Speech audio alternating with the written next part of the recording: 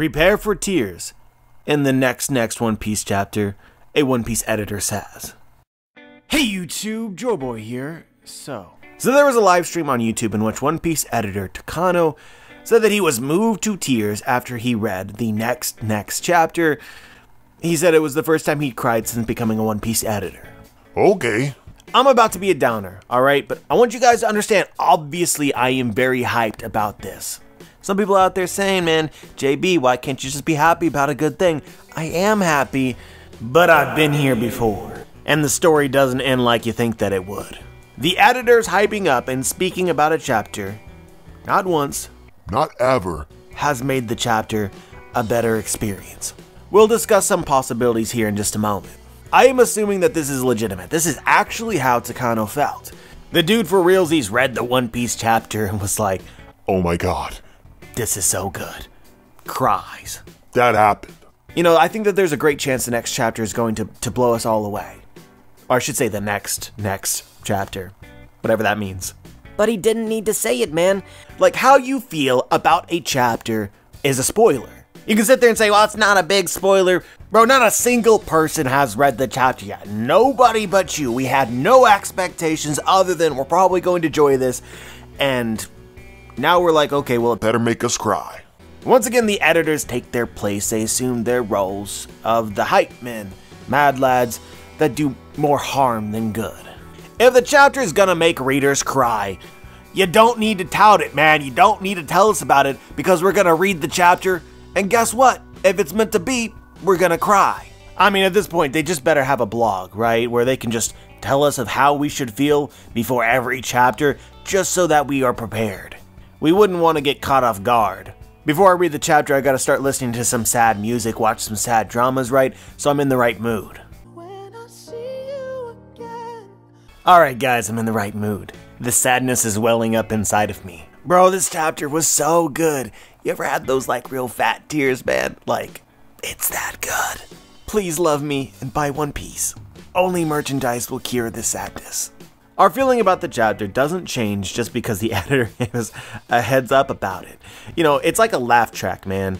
Oh, laugh track, it's telling us to laugh. It's time to laugh, guys. Everyone, let's laugh with the laugh track.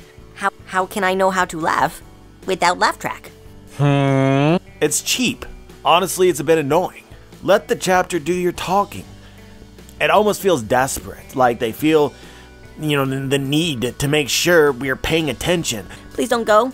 I'm gonna drop some truth about the internet, alright guys, you can listen, you know. JB's full of wisdom. When hype shit drops, alright, the internet takes notice. The internet don't need your help. Alright, she's strong and independent. And more often than not, a little sassy. And also a bit abusive, I would say. I definitely don't believe that being in a relationship with the internet is really good for either party involved. It's a bit toxic. But like, you always come back together. This tells you something about life, man. Pornhub too strong.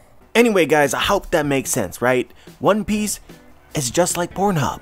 It keeps pumping out content and you keep coming back. Bro, it sells itself. This is like pre-orders of video games. The game is hyped up and everybody tries their very darndest to sell it before anybody has a chance to play it, and then they no man's sky you. There is nothing here that resembles a cohesive gaming experience. You are now less than zero entertained for having pre-ordered and played this. Except in this case, you only get disappointed fans and not stacks of money if it does disappoint. But again guys, I'm not going to say that the reveal is definitely going to disappoint.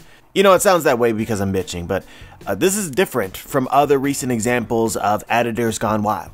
Guy is not saying like, oh, we're gonna get there eventually, or this arc, or this year. He is saying it is going to be the next chapter. I think it's just a reality of life, right? That we don't all enjoy the same things. I remember a few months back, a lot of people are going to judge me for this, but you know, it's just the truth. A lot of people are really excited for the bounty reveals of the Yonko. For me personally, and I'm not holding this against anyone if you did like this, but for me personally, that isn't the most exciting things because I just do not care about bounties like that. So if the editor were to hype up, oh, the next chapter is really going to make you salivate, and it ends up being bounties, I'm left like, wow. Amazing. I hope you can understand how this creates a problem, because if we just read the chapter, those who love bounties are going to be like, oh my god, such a good chapter. And for me, my expectation was a normal One Piece chapter, and that's what I would get, and I'm not left disappointed having built up expectations of something greater, let my mind run wild for things that I personally was looking for. And the same works in all sorts of different directions for whoever you are and whatever you enjoy most about One Piece and how it affects you.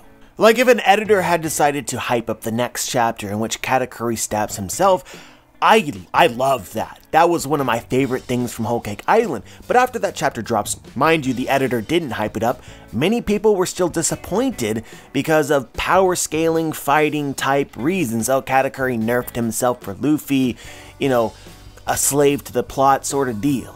So if the editor had hyped it up, they would have been disappointed because they would have expected something better. And I would have sat there and said, wow, the editor's feelings were justified. The moral of the story is that the editors need to shut up. At least in this case, the editor is obviously referring to a specific event, rather than past cases in which they're hyping up general concepts like the Year of Sanji, which have, you know, you don't know when exactly this expectation is going to be met or not, and it creates a whole host of other problems. Where you actually get to the moment that the editor was actually talking about, but you're like, well, did it happen or did it not happen? I didn't feel that way, maybe we'll get it later. Here, at least, you will know whether you will be disappointed within the next or the next chapter. But yeah, the editors have never improved anybody's enjoyment of One Piece with any spoilery hype type thing that they have ever said ever. You know, somebody needs to sit down with them and let them know One Piece fans will come when the sauce gets spread. We love that shit. The internet smells it. But yeah, rant over. Now let's proceed to be excited and believe in Takano's tears. What do you guys think is going to happen? Because I think that we can assume, at the very least, something of great consequence to this story that is intended to be emotional will occur. I hear a lot of people saying death. Somebody's gonna die. It could be. This would be the right time for a major death for sure. Act 3 in a kabuki play, which Oda is basing the structure of Wano on, is supposed to end with great drama. We've already gotten a little bit of it with Orochi, but that doesn't mean that more cannot occur. And just to be straight up honest with you, the end of the last chapter ended with some ambiguity as to the fight of Kiku and Kanjuro, where Kiku might have killed Kanjuro, and this could be something that the editor is referring to possibly. Although personally I have some doubts that Kanjuro's death will actually make me cry. Obviously we need to be there, and it depends on how it's depicted, how Oda decides to word it, how he paces it. But in the context that we are in right now, with just this hype, spoilery type reveal of the feeling of the next chapter, and then assuming that it is because Kanjuro died, thinking about Kanjuro being dead, I can't say that I feel emotional about it. Let's be real here, I love Yasuo's death. I enjoyed Pound's death as well, truth be told. Neither made me cry. Nor apparently did they make Takano cry either, although Takano was only an editor since Wano, so I guess only Yasuo's death would apply. If this is a death of a side character, I do feel like the community will be overhyped and disappointed. That's my general feel. And as for characters that I consider to be side characters, that would be the vast majority of the Scabbards. So a lot of people are thinking, well, maybe the Scabbards could die, and I definitely agree that it's a possibility that the Scabbards would die, but would I cry? I'm not sure. Another idea thrown out there is Momonosuke, but unfortunately for me guys, Momo surely can die. We need to understand his powers first. So he's not gonna die, so I don't know how much I would buy his death, therefore will I cry or won't I cry?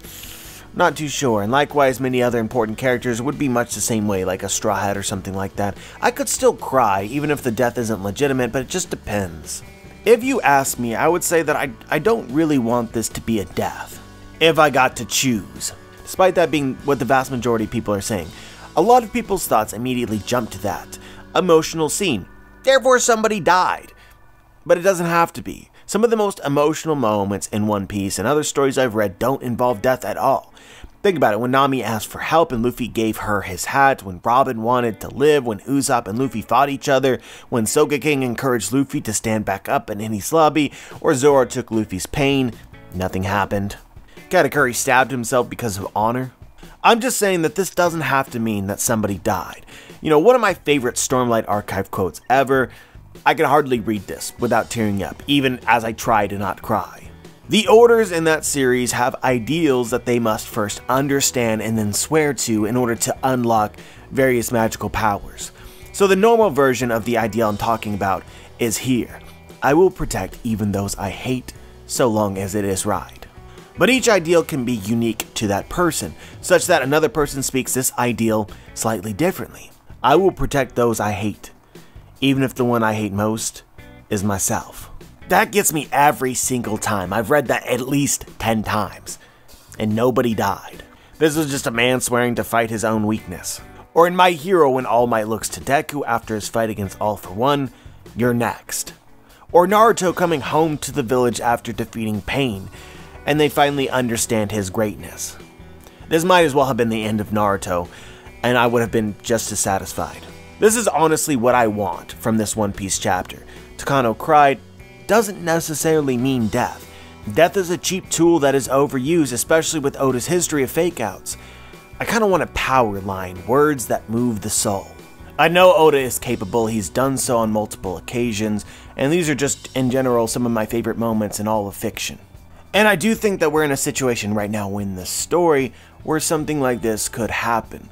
Like for instance, if Momonosuke, beaten and battered as he is, you know, Luffy goes to try and save him and he says, no, I will save myself, just like he promised before. That's a scene that I could imagine being very emotional. Will I cry? Will I not cry? I'm not too sure, but it would be one of those things that could be borderline that regardless I would enjoy a lot. Or a conversation between Kiku and Kanjuro, even if neither of them died, they simply are talking about their circumstances, that could be really emotional too. I'm not too sure, I don't want to speculate too hard. But yeah, regardless of my frustration with Takano for having revealed this too soon, prematurely, when it was unnecessary and does no good and just causes harm, we do have something to look forward to in the next chapter. That is essentially what I believe that this is promising. There is a moment Oda intends to be very powerful very soon. So that is definitely reason to be excited. We are at a very crucial point in the story of Wano. Even before Takano said anything, my expectations were already pretty high for where we could go from here. They are certainly no lower now. But yeah guys, that's pretty much all I had to say today. As always, share your thoughts in the comment section below. Like the video if you liked the video, dislike the video if you disliked the video, subscribe if you want to be notified for my future content, and as always guys, have a wonderful day.